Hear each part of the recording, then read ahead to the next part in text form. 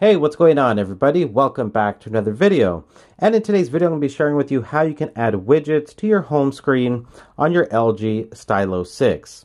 So the first thing what you want to do is long press on the display. So you're going to go ahead and long press on the display. You'll feel a short vibration. Go ahead and let go. And then to the bottom here, you're going to see the option for widgets. Go ahead and click on widgets. Now once you do that, you're going to be able to see all the available widgets on your Stylo 6. And they are in different categories. So for instance, you got app trash, calendar, Chrome, clock, contacts, etc. And then you can go ahead and swipe through the different windows and you're going to see additional widgets that you have available on your Stylo 6. Now with some of these widgets here, once you click on it, it's going to show you two options or even more. So for instance, if I click on Chrome, it's going to go ahead and share or show me two different Chrome widgets that are available. Chrome Bookmarks 3x2, Chrome Search, which is the search bar 4x1. And that's going to be the same thing for calendar as well. So you have different sizes and it's kind of a different layout between the two types of widgets. So you'll notice that on some of these little folders for your widgets here. Now say for instance you want to add a widget to your home screen. Now what you want to do is choose the widget that you want or choose the window there, and then say for instance if two of these show up, you're going to long press on the one that you want to be displayed on your home screen. So I'm going to choose this one here. I'm going to long press on it and it's going to bring me to my home screen now. And I can actually choose where I want to place this, if I want it on this page here, or I can also move it over and add it to a brand new page on the home screen.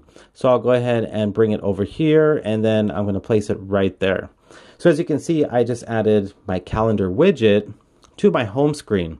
Alright, so I'll go ahead and add an additional widget, just kind of share with you again. So I'm going to go ahead and long press on the display. I'm going to go ahead and choose widgets.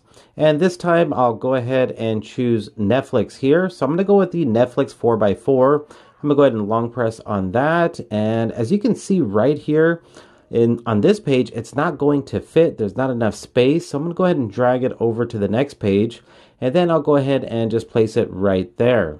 Now what's cool about these widgets is the fact that you can resize them. So if you long press on the widget, you can actually make these widgets shorter, you can make them longer, you can make them wider. So if you want to fit additional widgets, you can kind of shrink these widgets down. Not all of them, but some of them will be able to be resized.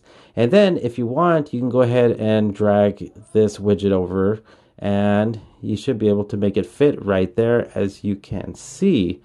So as you can see, you can kind of play around with your home screen here and you can kind of shrink these down to size, make these widgets fit, and you can go ahead and add some additional widgets also. So say for instance I want to add a smart cleaning widget.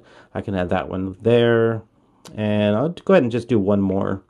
Let's go ahead and add YouTube music and add that right there, and bam, you can see how everything is looking now, and you can actually interact with these widgets as well. So as you can see here, pretty cool. Also want to share with you really quick, if you want to delete a widget, the only thing you have to do is long press on the widget and then drag it up top where it says remove and there's a trash can there.